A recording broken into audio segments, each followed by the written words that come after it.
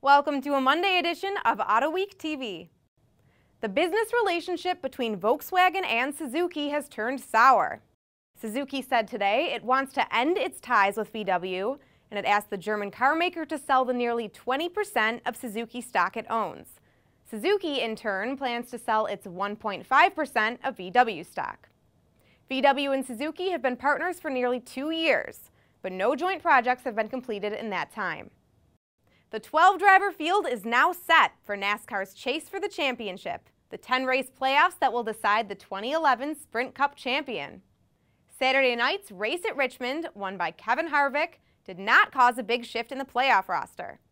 That list of drivers includes fan favorite Dale Earnhardt Jr., who starts in 10th place.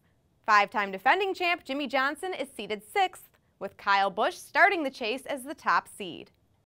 And here's a quick reminder. The main press day for the Frankfurt Auto Show is Tuesday.